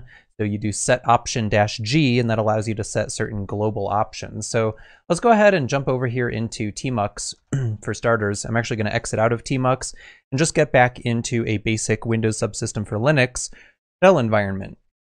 So now what I want to do is to basically just create a new file, vim home.tmux.conf. In fact, I think I already have a couple of things in here, but what we're going to do is just hit dd a few times and get rid of those.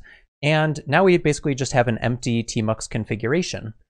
So for starters, let's say we wanted to bind a custom keyboard shortcut. So maybe we want to add a custom key binding that allows us to create a new window. So one of the keys that is default unmapped in tmux is Control-B-U.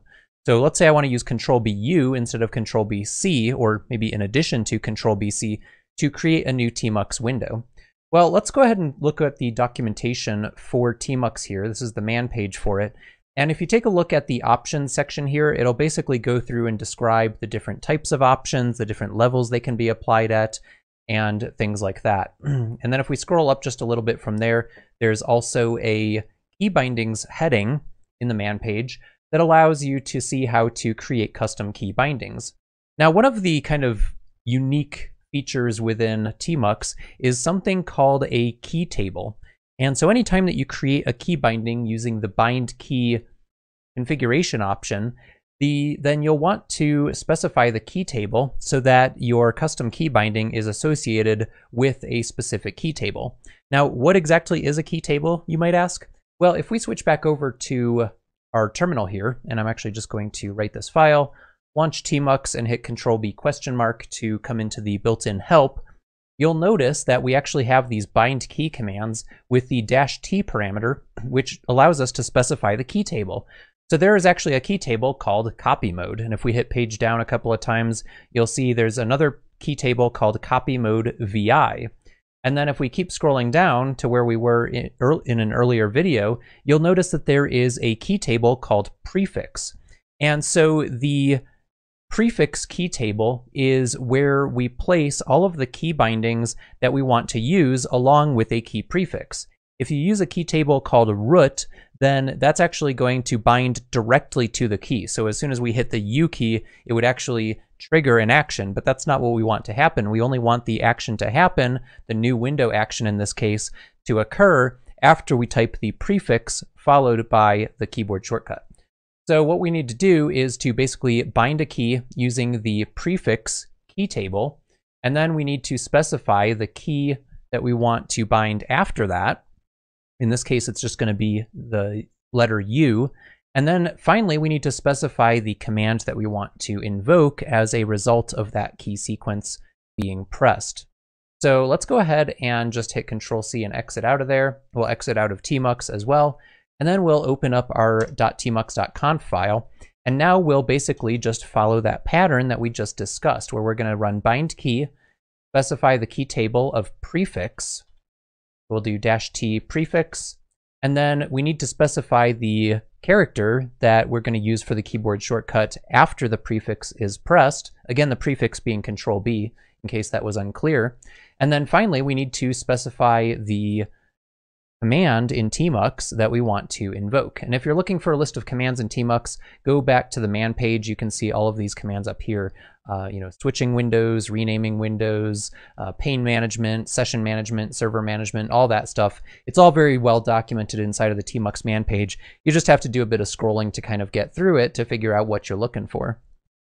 So now we need to just specify the command here, which is new window, and we should be good to go. We should have a custom key binding available. So let's go ahead and hit escape :WQ to write out our file, and then we will launch tmux. Now, nothing has changed in terms of our initial state, except that we have a new custom key binding here.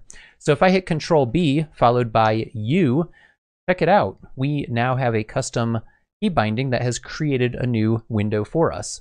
Now, one of the other things that you can do as well is you can actually specify arguments to the tmux commands inside of the custom key binding. So let's say that we wanted Control-B U to actually kill a window with the specific name of logs, okay? So what we can do is just exit back out of here of tmux, just do exit a couple of times, and then I will do my vim command again. And then what I'm gonna do in this case is actually change new window to actually be kill window. And then if you recall, we can actually specify the -t parameter to specify which window we want to kill, either based on its index or based on its name. So in this case, I want to kill a window with the name logs. That's our target. That's the -t parameter there. So now I'll just save that file, pop open tmux again, and then hit Control-B U, and oh, look what's happening. We get this yellow kind of warning message in our status bar saying can't find window logs. And that's because we haven't created a window with the name logs. Right now we just have a window with the ID 0, and I believe its name is bash. So what we can do is create a new window. So I'll do Control-B C, and then I'll do Control-B comma to actually rename the window, and we'll rename it to logs. So now I'll just switch back to Control-B W, go back to my 0 window. So now I'm back on window 0 here, and I want to kill the logs window. And to do that, I'll just hit Control-B U, and sure enough, my keyboard shortcut binding did work correctly, and it killed the window with the name logs. So now if I hit Control-B U again, I'm not going to accidentally kill my current window because it's not named logs like the other window was. So that's just a really basic example of how you can customize your key bindings using the bind key command in your tmux configuration. Now, there's a whole ton of other options as well that are available. So one of the things that you can do is from inside tmux, you can actually do tmux show options and then do -s. So what this is going to do is actually show you a bunch of different global session options. So if we go back to the options documentation here, you can see that the tmux server has a set of global options which do not apply to any particular window or session or pane, and these are altered with set option -s or displayed with show options -s. So as you can see, we just did tmux show options -s, and these are some of those global session options that are not specific to any particular session. So these are things that you can set globally. And so what we could do, for example, is set this option here called exit unattached. And this is kind of cool because this will actually cause sessions to quit as soon as clients are completely detached from them.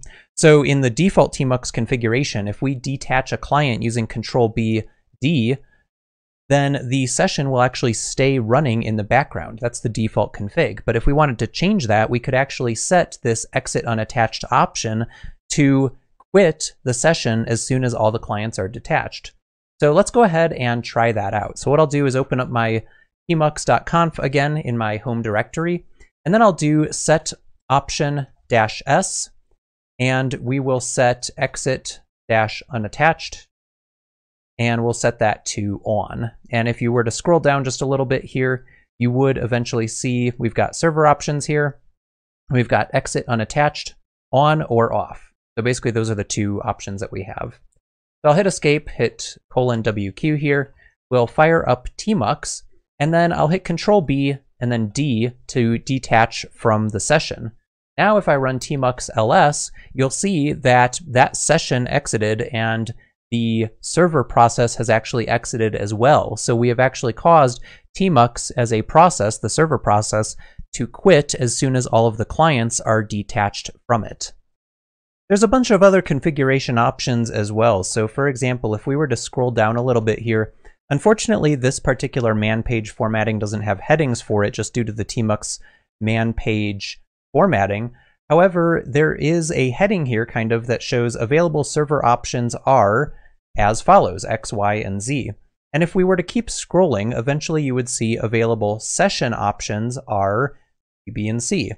And some of the options that we can set at the session level are things like enabling or disabling the status bar. So if we have the status option here, we can set that to off. So we can turn the status bar off. We can also turn it back on, or we can actually change the height of the status bar. So by default, the status bar, when it's on, has a height of 1. And if we want, we can actually increase that to anywhere from 1 through 5, actually. So let's go ahead and try that out. So from inside tmux here, because this is a session-specific option, we actually need to be inside of a session to configure this. So what we can do is hit Control-B, and that'll bring us into the interactive command prompt here. And now what I'll do is set option, and then we'll type status, which is the option name that we want to change. And then instead of on, which it is by default here, I'll set it to off. So now we have a really clean prompt here. There's no status bar. In fact, you can barely even tell that we're inside of tmux anymore. So let's say we wanted to increase the status bar height to 5. I'll hit Control-B, and as you can see, sure enough, we are still in tmux because my little interactive prompt came back up. And now I'll do set option status 5. And so what you can see has happened now is we've actually increased the height in characters in the terminal of our status bar. And so you can change that again anywhere from 1 to 5. Now, there are tons of other configuration options that you can set. For example, you can customize the foreground and background color of the status bar. Plus, you can even inject custom scripts that inject data onto the status bar if you would like as well. But that's beyond the scope of this particular training. I just wanted to kind of introduce the concept of these configuration options for tmux. I hope this has been informative for you, and I'd like to thank you for viewing.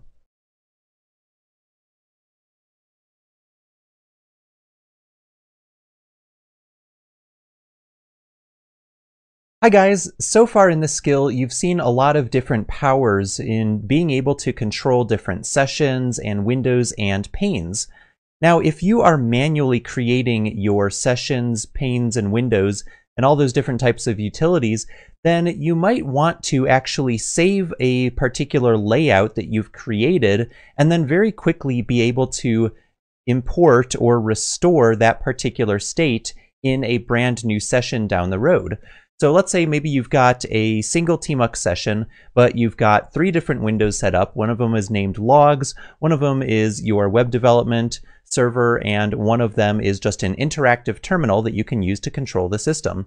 Well, if you want to save that particular layout so that you don't have to recreate it every single time that you start tmux, then there's actually a really cool open source companion utility called tmuxp that allows you to accomplish this. Let's take a look at it. So here we are on the tmuxp landing page, which is at tmuxp.git-pull.com. And it also has an open source GitHub repository here over at github.com/tmuxpython/tmuxp. And this project is very much up to date. It's being actively maintained. And one of the nice things about tmuxp is simply how easy it is to install. So provided that you have a working Python 3 installation on your Linux system, you can just run pip3 install tmuxp to get that installed on your system. Additionally, it gives you an example of what the configuration file looks like, but we're not actually going to create the configuration file by hand. What we're actually going to do is use one of the subcommands in tmuxp called freeze that will take our current session and it'll basically snapshot it and store it automatically in this YAML configuration for us on disk so that we can restore it later on. So let's switch over to our terminal now. And we'll go ahead and run pip3 install --user tmuxp. Of course, I've already got it installed, so I should be able to just run tmuxp at the command line. Now, if for some reason you try to run tmuxp and you've installed it and it still is not detecting, then you might want to look in your home directories.local/bin directory, which is where user binaries are stored when you do pip3 install --user. So as you can see over here on the right hand side, I've got tmuxp right here on my system. So you could always do home.local/bin/tmuxp, or you could simply add that directory home.local/bin to your path environment variable so that your shell knows how to locate that command. So what we'll do is just run tmuxp here, and as you can see, there are several different subcommands, and one of those subcommands within tmuxp is called freeze. So what freeze will do is it'll basically examine your running session configuration in tmux, and it will do its best to snapshot that into a YAML configuration file that you can then restore later on. So if you were to destroy your tmux server process and destroy that session and you want to start a fresh session and then restore that state with all the windows and panes laid out the way that they were before, we can do that by using freeze and then import to bring it back. So let's start by running tmux here, and I'll just create a couple windows. I'll do Control B and then C to create a new window, and then I'll do Control B and then comma to rename this window to logs. Then I'll do that again. I'll do Control B C to create another window, and I'll rename this one to web server. So basically the idea here is that my window 0, so Control B W, so window 0 would be used for kind of interactive type of stuff. This is where I can type commands and manage my system. And then window number 1 is going to kind of have this tail command running where we'll basically tail all of our logs. And then the idea with window number 2 here is that that'll be my web server. It'll basically run, maybe npm run dev or something like that. Basically just run my server process so that I can then go back to window 0 and do all my interactive work there. So this is a pretty cool setup. And as you can see, if I do Control B W, I actually do have 2 different sessions here. I have session 0 running, and I also have session 1 running. So we need to make sure that we snapshot session ID 1 here. So let's go ahead and detach from our session. So Control B and then D. And then if we do tmux ls, sure enough, there are the 2 sessions, each with several windows inside of them. So now what I need to do is basically freeze the configuration. So to do that, I can do tmux p and then freeze. And let's take a look at the help for this really quick. And as you can see, we can actually specify a session name here. So I'm just going to specify the session name, which is basically just 1 right now. I'll do tmux p freeze 1. And then it'll ask you if you want to use YAML or JSON. And then it'll say, yes, do you want to save this config? And then where do you want to save it on the file system? So I'll go ahead and just save it to the default location. And actually, let me restart that here really quick. So YAML, yes. And then we'll just hit enter for the default file name. And then we'll hit yes, we want to save that. Great. So now inside of our tmux p directory in our home directory, we have a couple of different files here. So this is the one that I created as a test earlier, and this one file is the one that we just created right now. So let's cat that file really quick and take a look at the format. So as you can see here, we've got our session ID up here, and then we've got Windows, which is an array of windows, and then we've also got panes as well. And you can see that it actually saved the shell command, tail, albeit not with all of the parameters that I passed into it, but it does know that we were running tail inside of that logs window.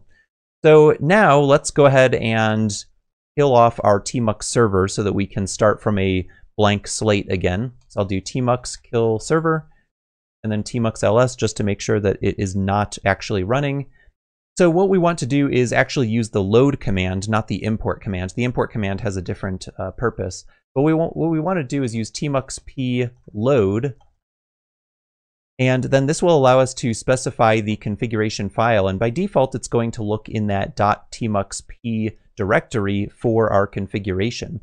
So basically, all we need to do is specify the name of the configuration file. You don't have to worry about specifying the file suffix. You can literally just do tmux p load and then 1, and that will actually restore our tmux configuration for that session back to where it was before.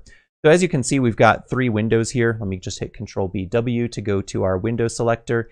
We've got 3 windows. We have our interactive bash terminal here, and then we've got the logs window where we have a tail command, and then finally we have the web server window over here as well. So you can see that tmux-p was actually able to save our window state and then restore those back to where we left off. Although just keep in mind that it doesn't always save some things like your command line arguments. So you might need to go into that YAML configuration file and tweak it a little bit before you actually restore it back into a new session. I hope this has been informative for you, and I'd like to thank you for viewing.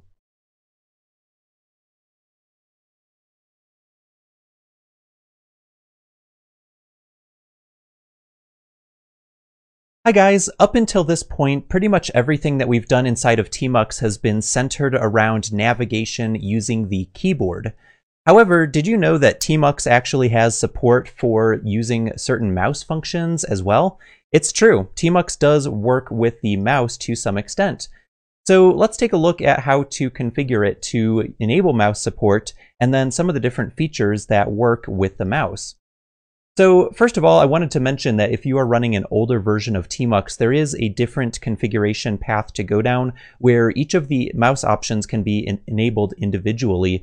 Whereas with tmux version 2.1 and later, there is a global mouse feature just called mouse that you can set to on. Now, just be aware that some of the different options here that are individually enabled for earlier versions of tmux are things like resizing panes or selecting an active pane if you have multiple panes in a single window.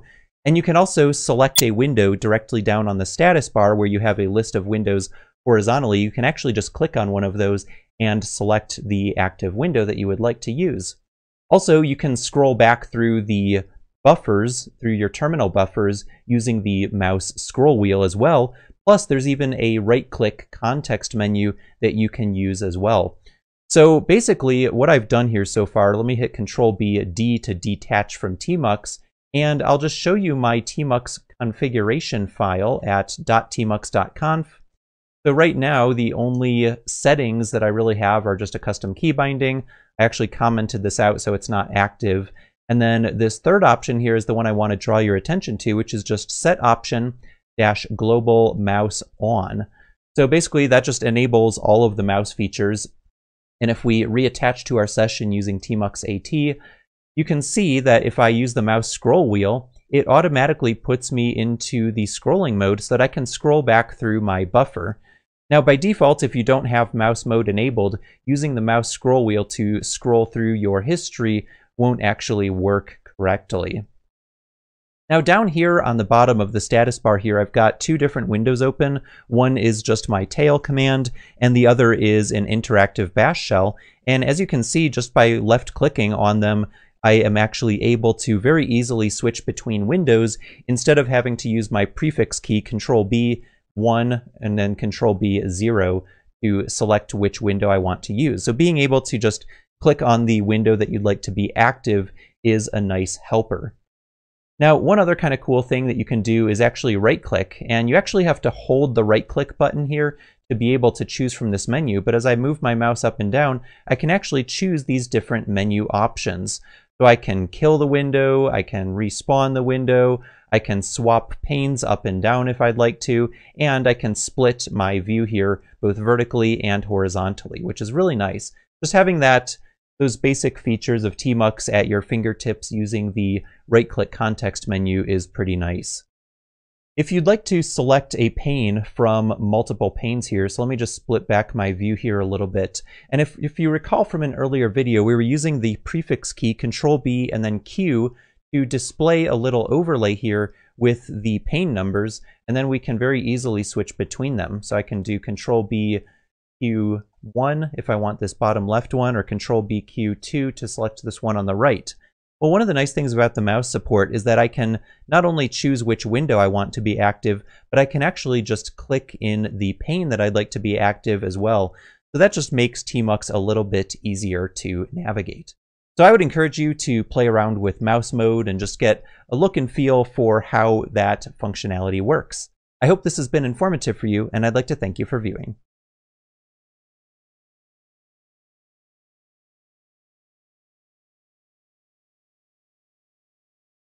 Hi guys, and welcome back. Thanks for joining me on this video skill where we learned about tmux, the terminal multiplexer, an open source utility that helps you to be more productive inside the Linux operating system. And I guess it also runs on Mac too, so you could use it there. Anyways, going forward, I would really encourage you to get tmux installed, play around with it, learn some of the basic default key bindings before you get any further. The reason I encourage people to learn about the default key bindings instead of jumping into customization right away is because the customization can take time, and if you come across a system that somebody else has built that does not have your custom configuration applied to it, then you might want to actually use your custom configuration just naturally anytime that you launch tmux, and that may not always be present. So it's good to actually know the default key bindings inside of tmux so that if you come across a system that you haven't personally built or customized, then you're able to easily navigate around the utility with ease. So the other things I would recommend doing is looking up some other custom configurations that other people have created. There's a lot of open source, kind of just freely available tmux configs on GitHub that people have created and use on a regular basis, and you can learn a lot about how to customize tmux by examining the configurations that other people have created. Additionally, there are some features in tmux that we didn't take a look at in this video skill, like how to lock and unlock a session, very similar to how you would lock your desktop on a Windows, Linux, or Mac desktop machine. You can actually lock the tmux session as well and then unlock it later on when you're back at your computer. Additionally, there's the ability to use buffers, which is very similar in Vim, to using buffers to copy and paste text and move it around your different tmux windows using adept keyboard navigation. In any case, I hope you guys enjoyed this skill, and we'll see you next time. I hope this has been informative for you, and I'd like to thank you for viewing.